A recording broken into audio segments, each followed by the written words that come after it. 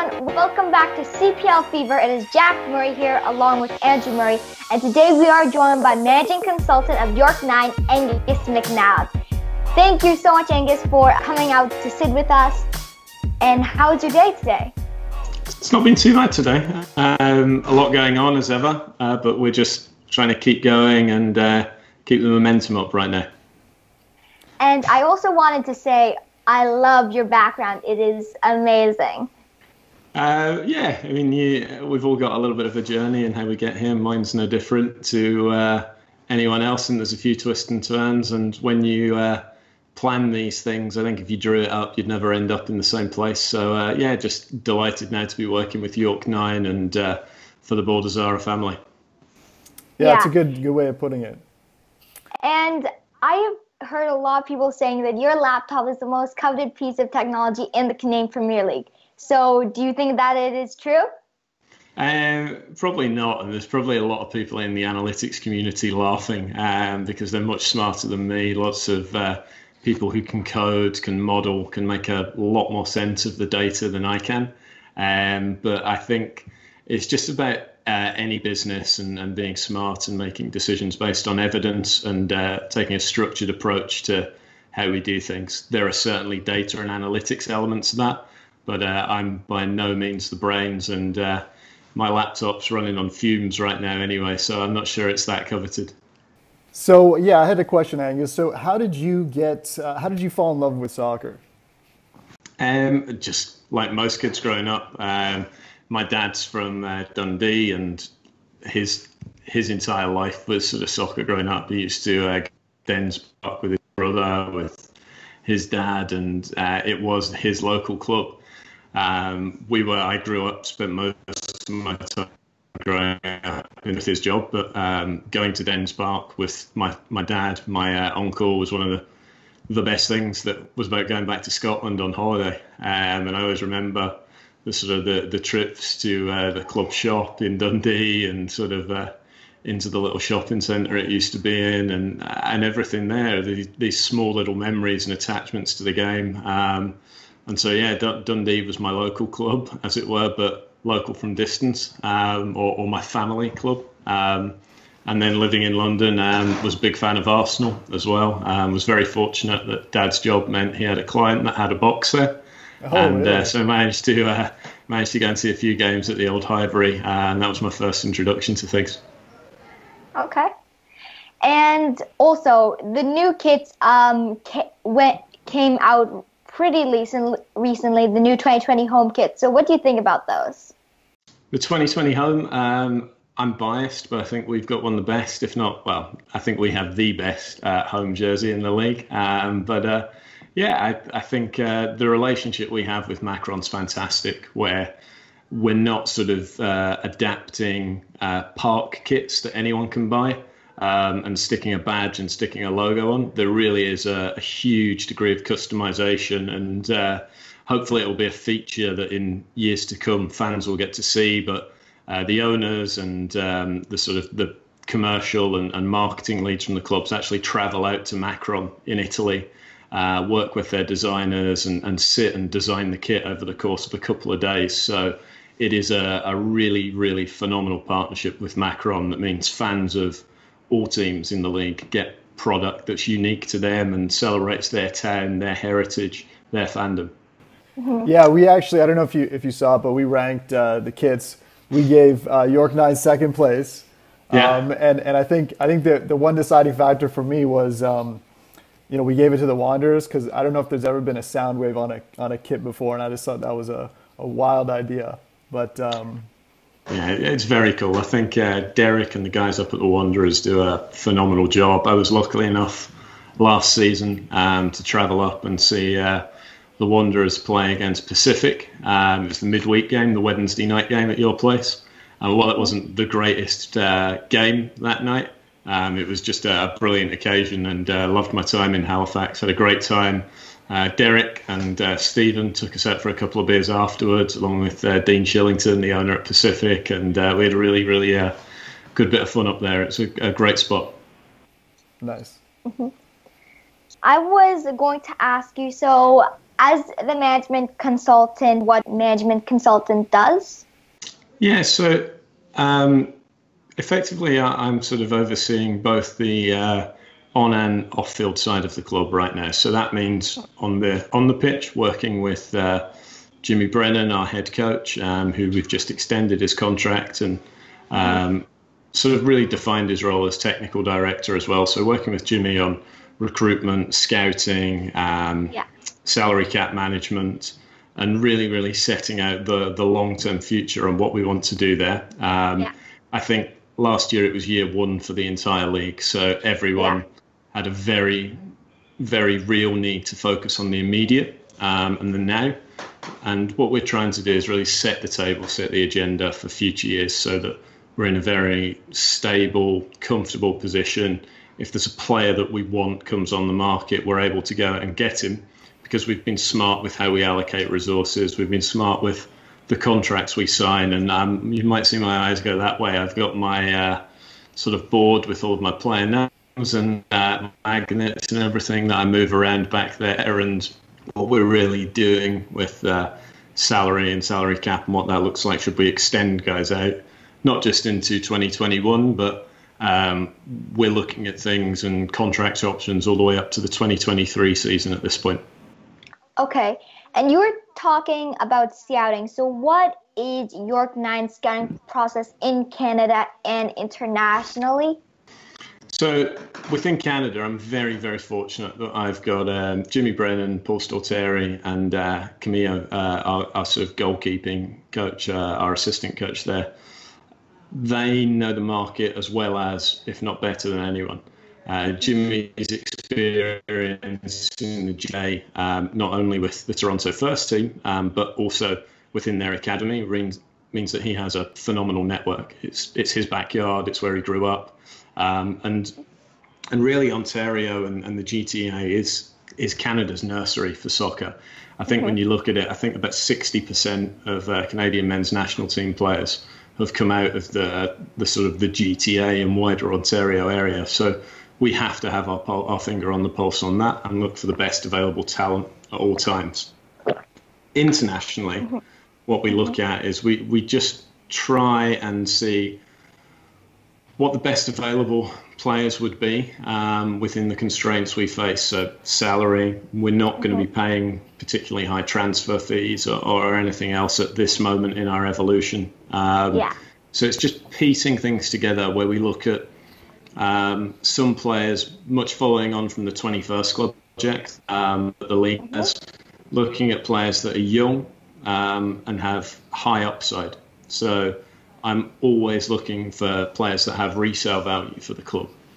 And how that works for us is that we actually have a contract over and above the standard project with the 21st Club that the league took out. I think I've said in a couple of other interviews, Blake Worcester and Omar, who founded the 21st Club, I've known for years and years through my time at Opta. And they were one of my first phone calls when I took the job on. So working with those guys, we really get a good gauge, not only on what we're doing in the recruitment stuff through their tool acquisition, but it also helps me with my long-term roster planning, salary cap management. When we get into the season, my player bonuses based on appearances, minutes, goals, assists, all of that kind of stuff are worked out using sort of the cross-referencing in tables of their software and what we input from our player contracts as well. So it's a scouting and salary cap management system we use there. We use Instat, as most clubs in the CPL do, for all of our video footage around the world to get a real look on players. And then again, we all have pretty good networks to verify and fact check and see who, what might be available above and beyond the information we're getting from data and pictures. So we want to know if someone's going to be a good member of the team when they come into the environment. All of that kind of information is really important to us as well. So a lot of different parts that sort of form a bigger puzzle. We also use a company called Smarter Scout that a friend of mine here in New York, Dan Altman, founded. And that's actually an app that anyone can download and play on and have a little look at players from around the world and their data, statistics, what they're doing there. So, yeah, Smarter Scout that Dan's founded is another interesting tool for us as well. We're not Man City, we're not Liverpool, we're not able to buy the vast quantities of data that they do from Opta or StatsBomb or any of these sort of larger consultancies. So we have to look at things that sit within our budget, yet allow us to develop competitive advantage. And are you focusing on certain areas in your international scouting, or? So there are naturally some areas that work better than others for a number of different reasons. One, just volume of players for us to look at and go after. I think Brazil has the highest number of professionals playing around the world. And if you look at, I always get this acronym wrong, but I always find it no problem on the internet. It's CIES. It's like the International Footballers Observatory. They produce reports every year. And some of those reports on player movement and migration, I always look at trends and just see, is there untapped or particularly sort of en vogue markets really right now, because that's got good resale value for me. If I can take someone from one of these popular countries and then move them on, that would be particularly interesting for clubs across Europe and other areas of the world. The other thing that we look at is also just being very pragmatic and looking at particularly the current situation as and when borders open up. What's the likely processing time on work permit applications and things like that? So work permits from the US, Mexico, Europe, much easier for us as a professional soccer club to turn around and work through than some of the South American countries. Sure. Now, I heard that you mentioned York9 has one main goal, one main vision. Can you share a little bit about that with us? Yeah, so effectively, when I came into the club, I felt that where we sat with having a club and a technical philosophy didn't work separately. We had to unify everything and pull it together. So we actually we have one objective, and that's to sort of ultimately to win. And what does to win mean for us? That means sort of living by, and how will we win? We'll win by following our sort of new vision, mission, and values. So effectively, the mission and what we're trying to do as a club, the mission is pretty simple in that we make memories. We want memories that last a lifetime and are based on authenticity, beauty, and pure joy that football brings. So how are we going to do that? We have a set of core values that we live by, and it's 4 core values. They all set up on the website for everyone to see. But it's about really a mindset and sort of judging our work by these values and what we're doing to, in some ways, be united as a club, be joyful, find these aspects that really celebrate what we're looking to do, not be scared of change, adapt and have a real startup mentality.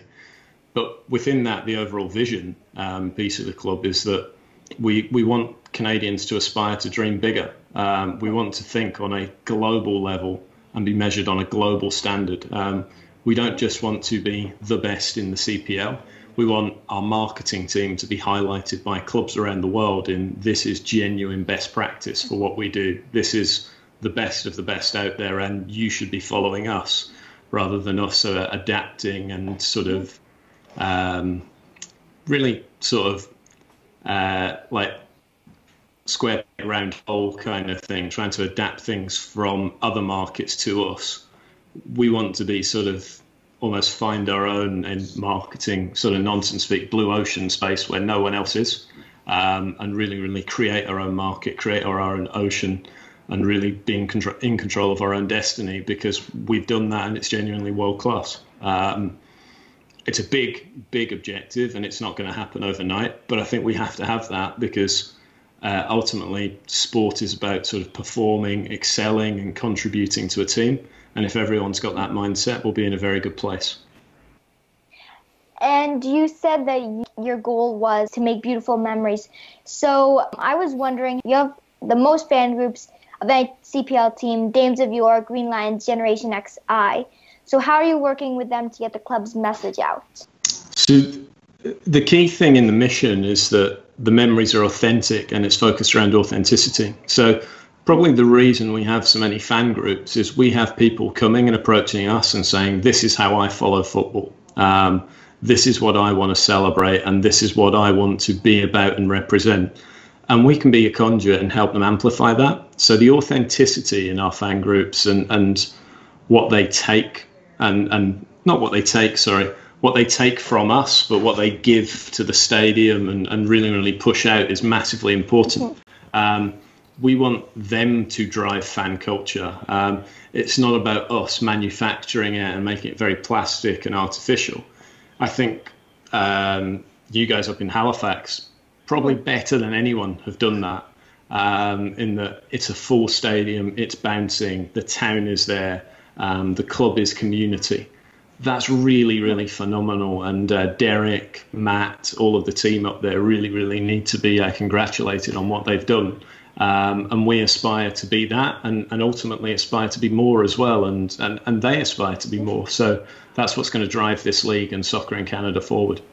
Yeah, so you have some unique challenges being kind of in the Toronto area. I'm originally from Toronto myself. But be that, I mean, you had got a lot of different sports, a lot of different, sports, not even in soccer. And then you also have the competition with TFC in the MLS in, the same general area. So, how is that challenging to build an audience? Because obviously the CPL was in its first year.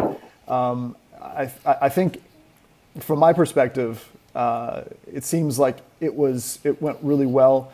And it kind of garnered, speaking as the CPL as a whole, it garnered a lot of interest, and in some cases more than I think was anticipated.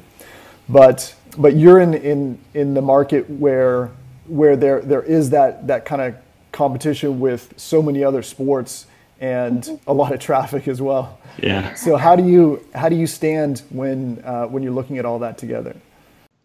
So I think first off, we're no different to any metropolitan city in North America. I've spent the vast majority of my time since coming across from the UK in New York.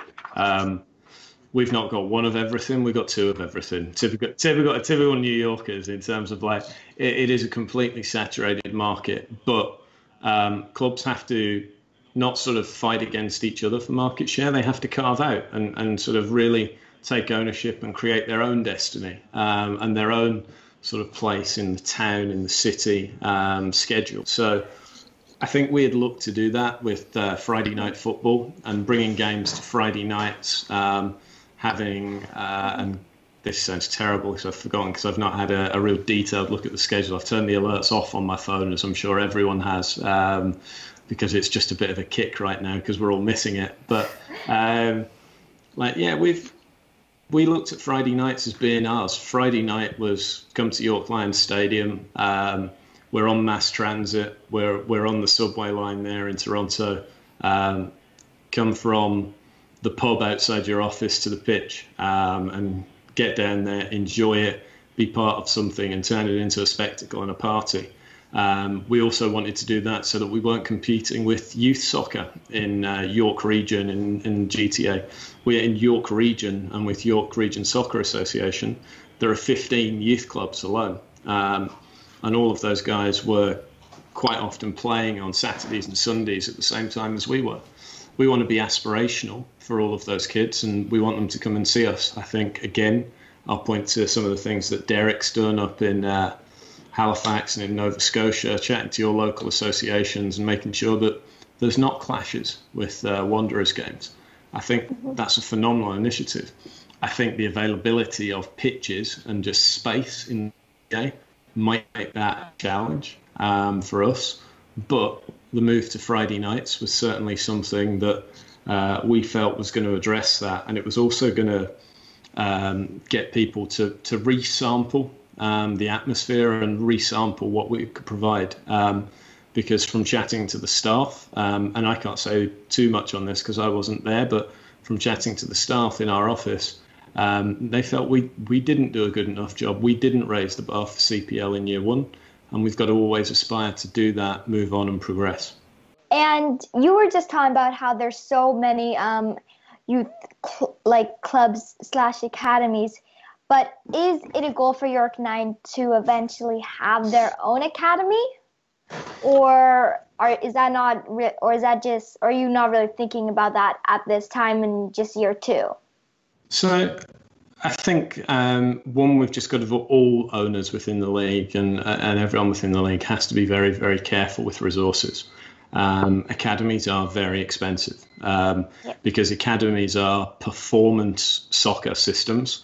They're not participation soccer systems. So if you're going to run academies, my view is that, and this is just me, not anyone from the ownership at York9 or from the CPL, if you're going to run academies, they have to be sort of merit-based in how you get in.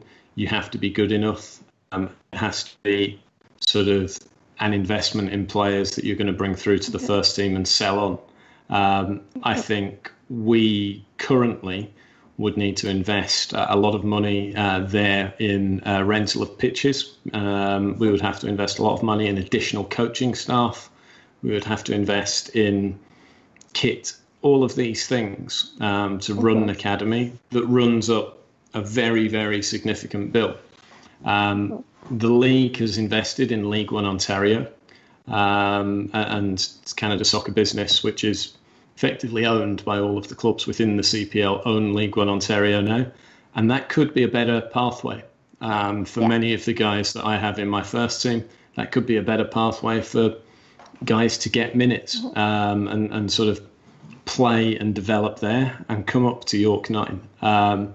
I'm still learning about sort of the intricacies. And I think when you go to any new country, any new region, any new place in the world, you've got to understand the local ecosystem first before you can make sort of big judgments that are going to affect the long-term future. So we've got to delve into that a little bit more. But I think what we are committed to doing is giving young talent a chance. And we've certainly done that over the first year of the club.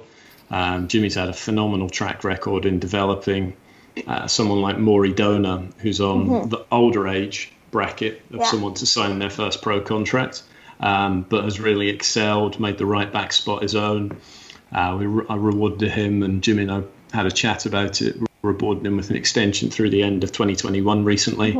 And similarly on the left side of the pitch, with I Absi. think you're going to struggle to find many people who wouldn't take Absi as the sort of consensus best left back in the league.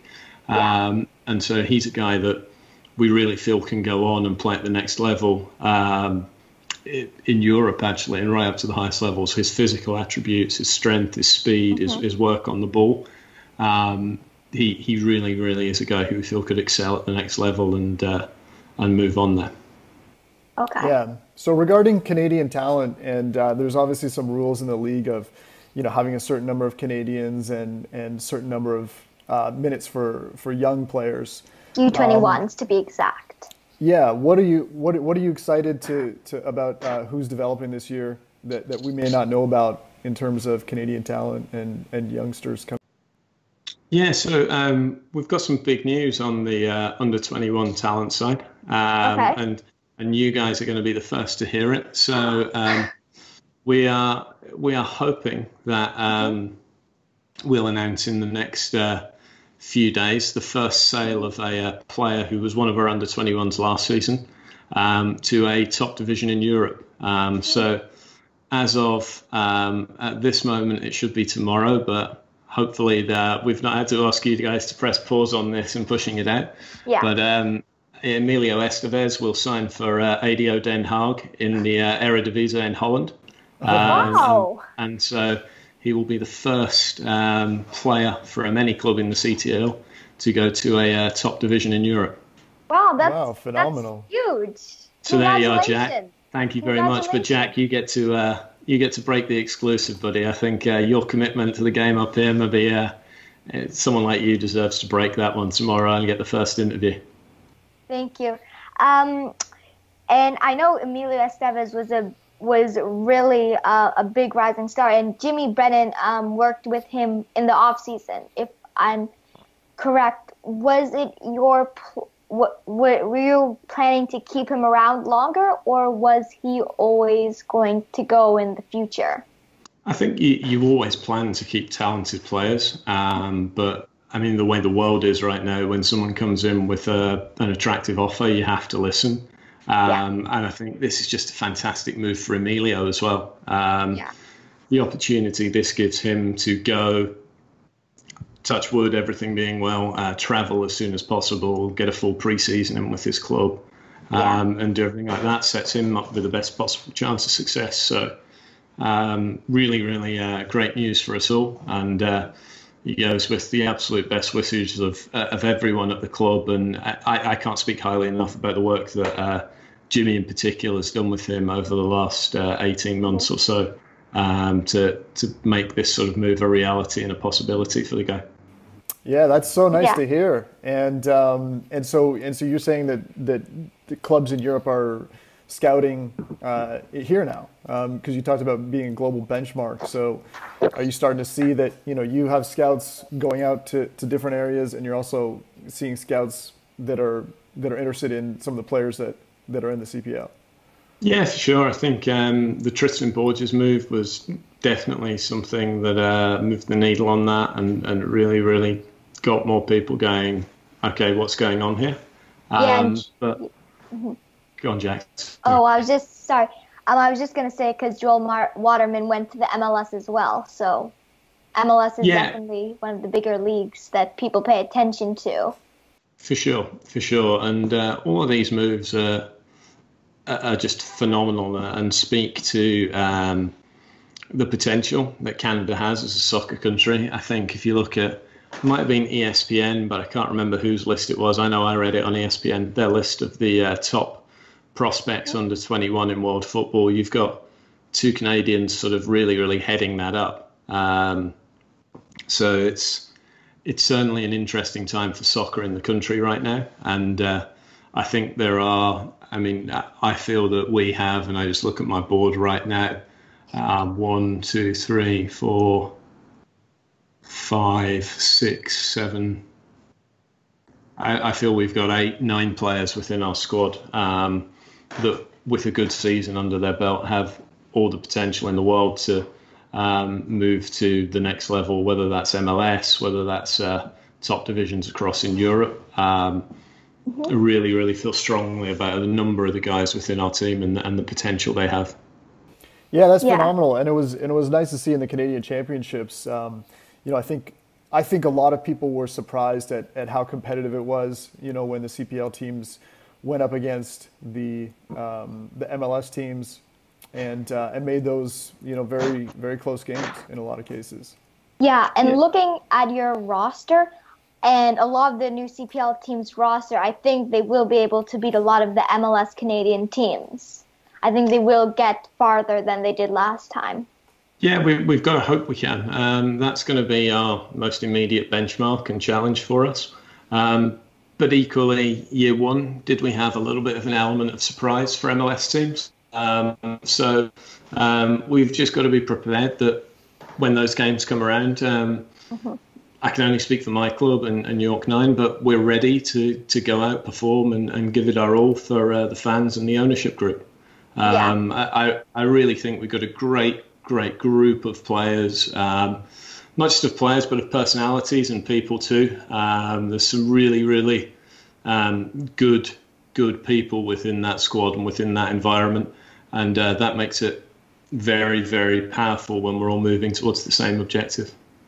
Yeah, and you were talking about how Canada has a great opportunity to be a big soccer country. And I was just wondering, where do you think Canadian soccer will be in 10 years? Like, whether it's like almost qualifying for the World Cup, if you're qualified for the World Cup group stages, winning a CONCACAF Champions League. So where is your take on that? Where do you think Canada will be in 10 years?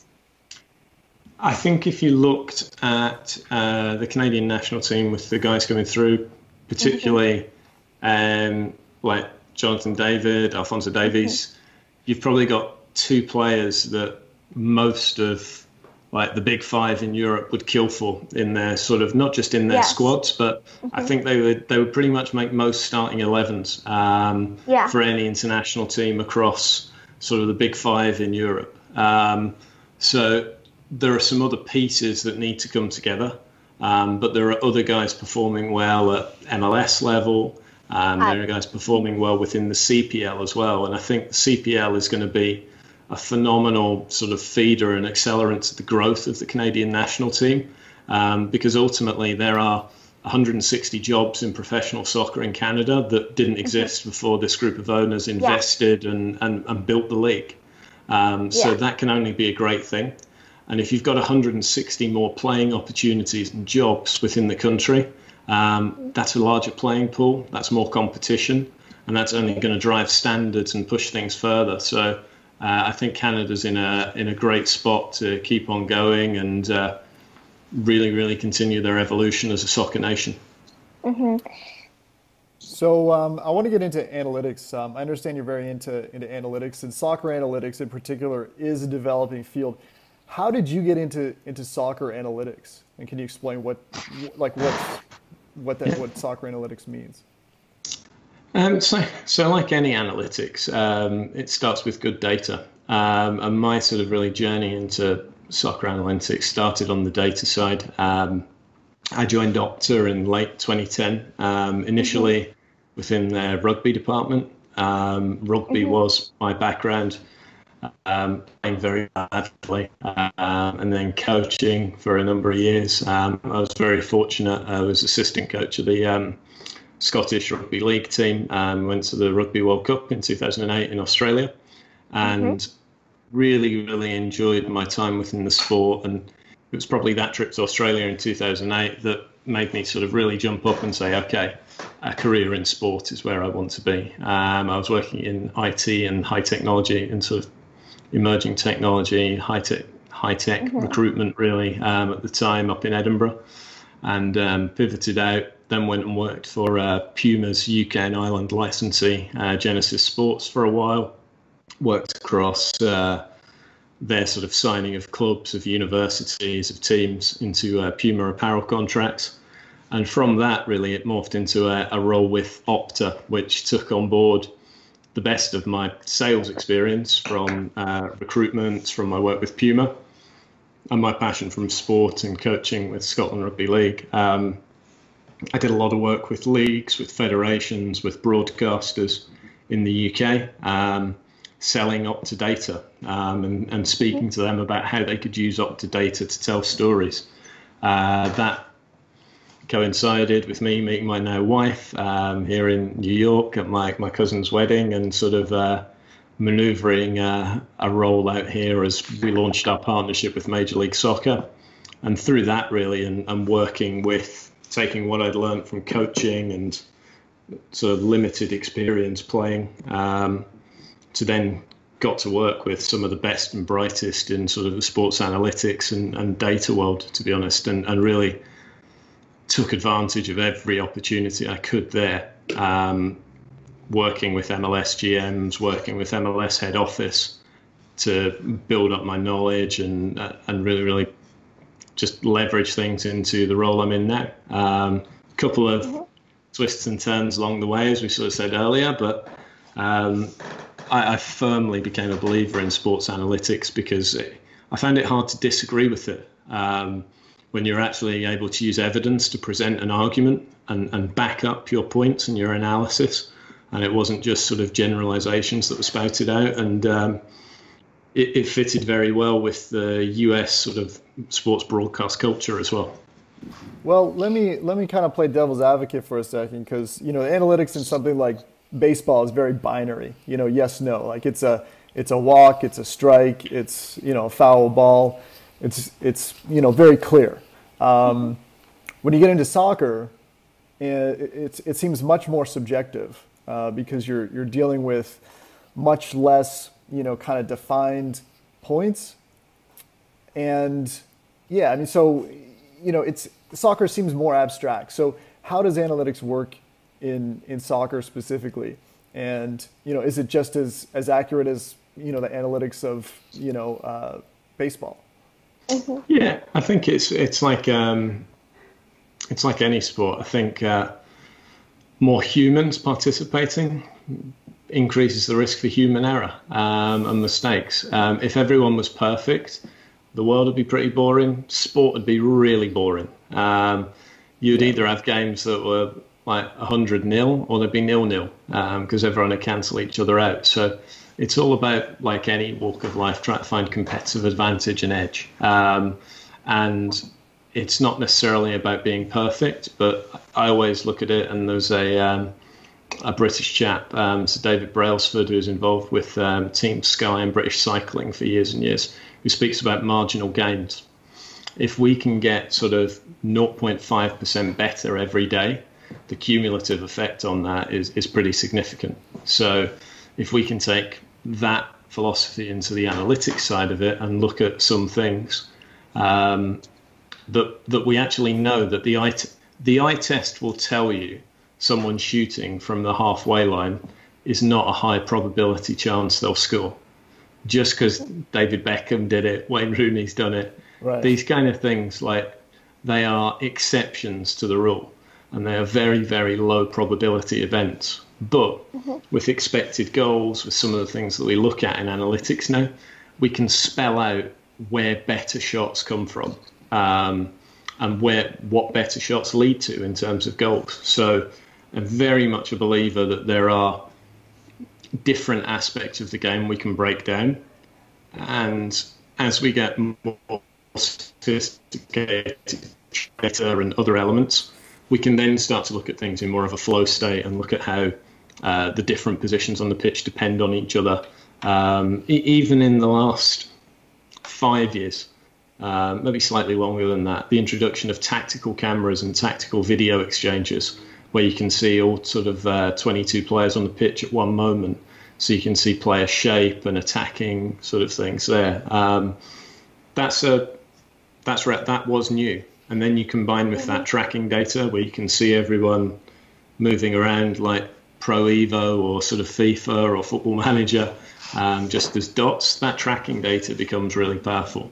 And then when you're now getting tracking data where you're looking at body pose and sort of the angle someone's leg's at, StatsBomb have something called goalkeeper ragdolls, where they basically draw a stickman of the goalkeeper in where he's diving, where his hands are. And that sort of helps them evaluate goalkeeping performance and look at expected goals. All of these kind of things are really, really interesting as you look at the evolution of soccer analytics and even the evolution of analytics in other sports as well. It's as computing power, as computing cost, as sort of even storage and volume of data changes. It's about sort of finding useful application of all of this stuff and translating it to your coaches to make changes. Becomes really interesting and really important. And do the players wear like wearables that measure their movements and stuff during the game, or just in? No, so we'll wear them in both. So we have as a result of my connections within the industry, we signed a 3-year partnership, which we'll formally announce. We'd hoped to have done it by now, but we've not been able to get a nice and wrapped up bow on an announcement with StatSport, our GPS provider.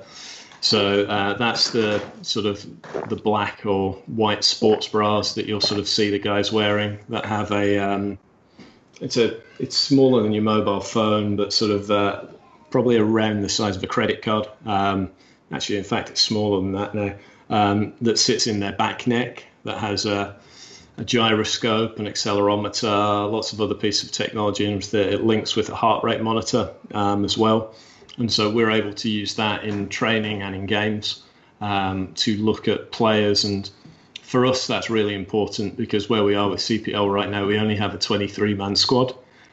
So the most important part for our GPS wearable is in return to play and making sure we're we have what's really termed as many of our dollars out on the field as possible and not in the training room, so that we're being very, very efficient with our spend and our salary cap. The worst thing that can derail the season is injuries. So if we're able to monitor load and things like that with players, we can make decisions on when they train, how much they train, and it's not just he's had a tough week.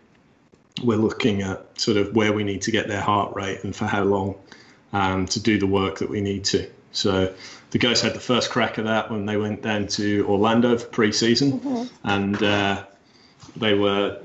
think they were liking it because the squad are competitive, so they want to know who's made the most sprint high speed or sprint efforts, who's run the furthest, who's done these things. So that's great for us as well to drive the competitive level within the squad. Okay. I'm gonna ask you what analytic is your favorite and why? I wouldn't necessarily say I have a favorite or one single metric I look at. It genuinely is about a holistic view. You can be as cynical as you want on some of these things in analytics, but ultimately some of the things that I like to look at are in our sort of underlying performance tables rather than the league table. So using sort of various metrics that are sort of thrown together to create this one thing. We look at if we're over or underperforming by a number of goals for, goals against, or expected points across the season. And that gives me a fairer gauge that in time where I think we'll be trending off the back of things. So how is the team gelling? Because you said they're very competitive, and that is a good sign, but how is the team gelling and how are they working well together? Yeah, so they've been great. They're a good group. They went down to Florida on, I want to say, I'm losing track of my dates now, but I think it was the 4th of May that the guys went down to Florida for pre-season, and they were there until they were sort of recalled, and we flew them back early because of the COVID outbreak. But so the guys got a little bit of time down there together. They were in little pods of 4, rooms of 4 all together, and so they got time to sort of bond, meet each other, and catch up a little bit down there. The usual sort of characters, I think Dichara, in particular, Petraza, Manila, our little sort of Canadian-Italian trio kicking around in Orlando together. Equally, Adrian Ugariza and Gabriel Vasconcelos, Brian Lopez, all hung out quite a bit together down there as well. And right now, obviously, we've got the guys that are sharing the house together in Toronto with Fugo Sagawa, Wata, and Gabriel Vasconcelos are all together. So there's a Japanese-Brazilian house somewhere out the back of Vaughan right now in lockdown, enjoying things.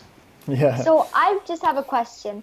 So Brian Lopez and Gabriel Vasconcelos come from some of the biggest South American clubs in the game, because Gabriel Vasconcelos came from Corinthians, which is a big South American team, and same with Brian Lopez, but he came from racing. So how pleased are you that you got Brian Lopez and Gabriel Vasconcelos from them?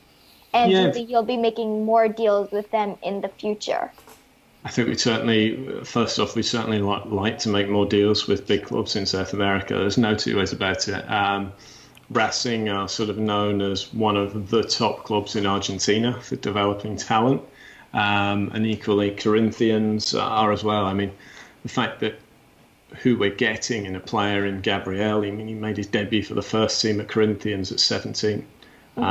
He's a player who I think we can really offer some opportunity to restart his career and get back on track and really go get games and excel and show people what he's all about. He was, from what the guys are telling me, great to see in pre-season. Brian's Brian's slightly different. Brian's much younger, and sort of comes into his journey, and all of the squad are much younger this year. The players we have rostered on right now, I believe the average age is about 24 years and 3 months. So we have got significantly younger as a squad from last year to this, and we feel pretty confident in what we've brought in, where the squad currently sits. With a couple more bits of business to get done, I think, like I said, we've chatted about Emilio leaving. We'll hopefully have a replacement signed for Emilio very, very quickly. And then also looking at adding our final under-21 player. That'll probably happen and be confirmed around about Wednesday of this week, I'd imagine.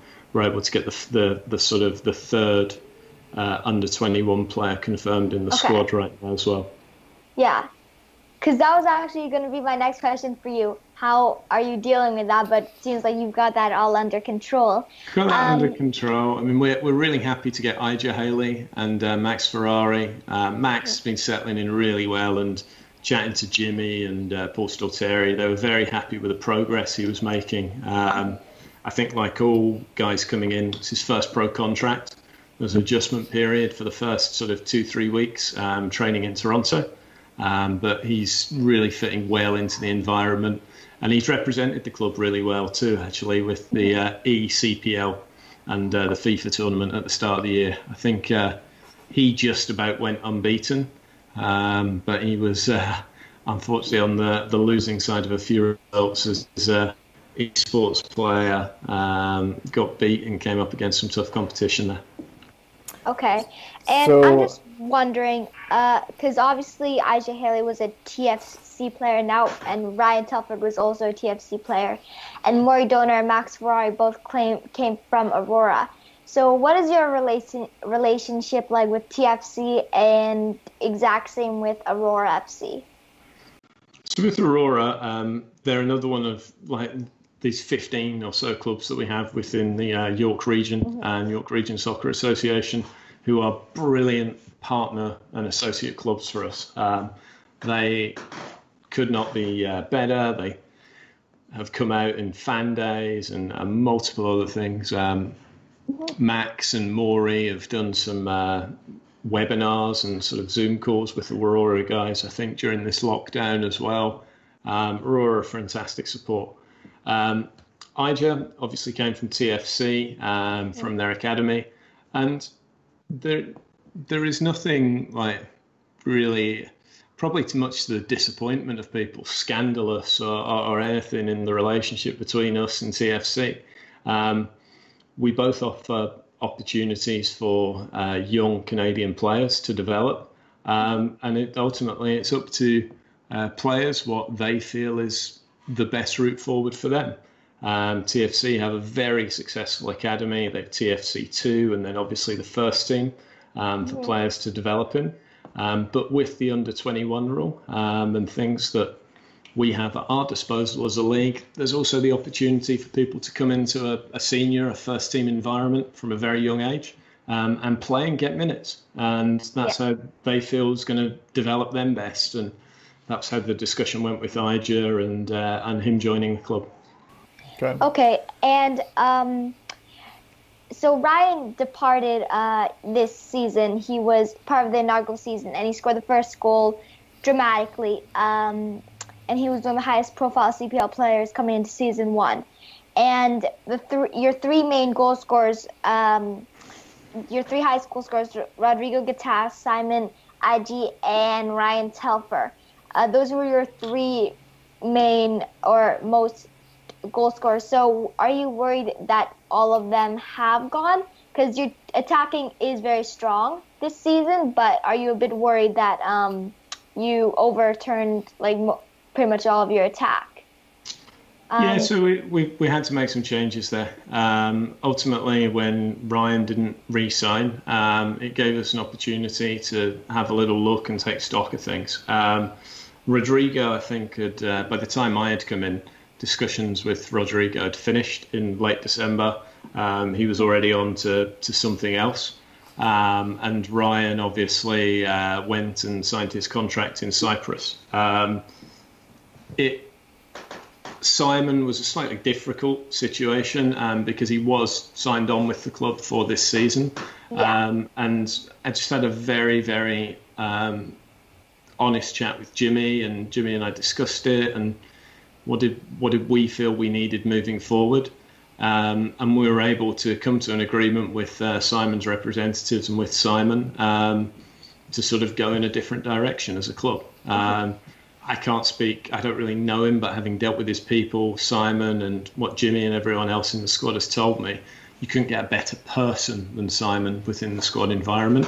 But we just felt we had to make a change. And with Jaco, Adrian Ugariza, Nicholas Hamilton, but also the domestic side of it with Michael Petrazo coming in as well.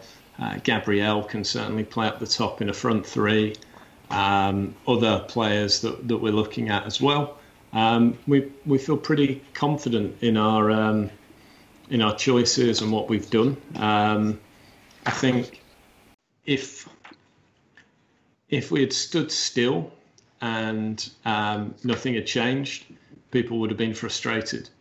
Unfortunately, the gap between, yes, we had a good first year and we finished third, but the gap between third and seventh and the gap between second and third, not a great sort of deal of significance between the two gaps. And so for us to sort of really be challenging for top two, we had to make changes.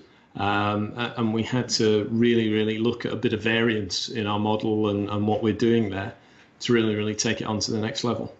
Yeah, well, Petrasso seemed like a great pickup. How important was analytics and scouting in picking up him and Arnone?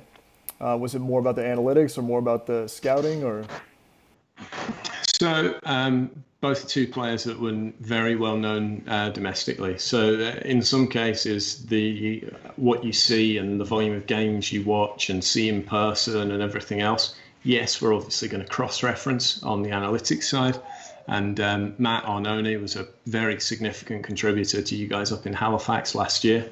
We wanted depth and competition at centre-back for Roger and Luca, and Matt coming in. It was just the right opportunity. He's a local guy for us.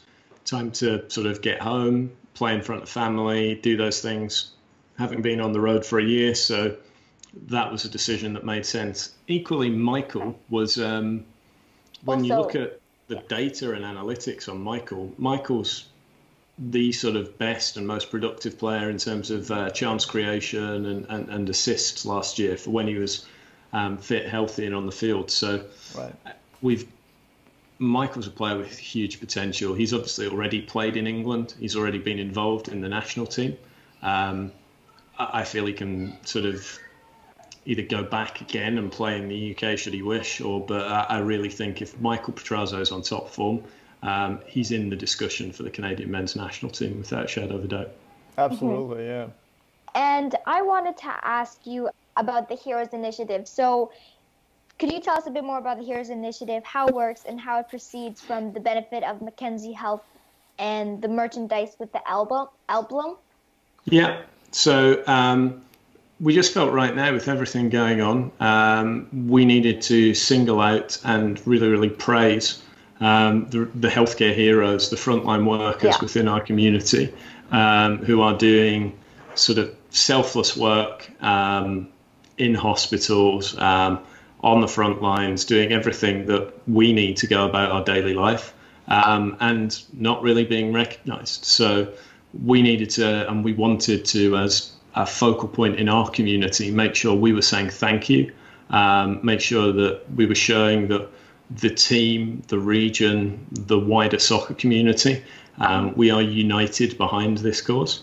And so it was a very ultimately small gesture, but one that was very easy for us to make, to recognise these people that are doing so much right now. We chose Mackenzie Hospital, Vaughan Mackenzie Hospital, as the sort of beneficiary of everything there, because the Borders are a family, have got a long-standing relationship there, and have and actually donated millions over the last number of years to that hospital and some of their initiatives. So it's of course very, very close to ownership's heart, and we just felt that it would be something that we could do to really shine a light on the situation.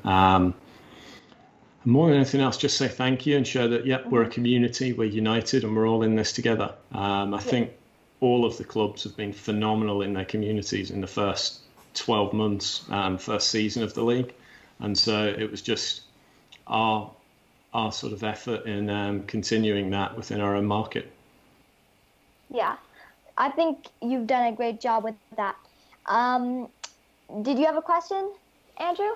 No, I think that's pretty good. Okay, I was just hoping that wondering if you knew anything about when the CPL would be coming back, or any news on that. That's what everyone's kind of hoping to get this season rolling.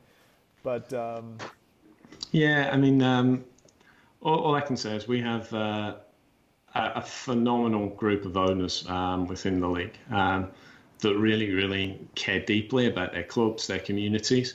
And we have a weekly catch-up call where we're discussing various things about what we can do, what, when, if, but we are very, very much governed by what public health officials do. And the most important thing right now is everyone staying safe. So it's a bit of a cop-out answer in that when the time is right to do so, we'll be there to take the field. But we really have to just encourage everyone to, as people have said, follow the guidance and guidance of public health officials in your markets, and that'll stand us all in good stead. And that'll mean that we all get back out on the football field sooner rather than later.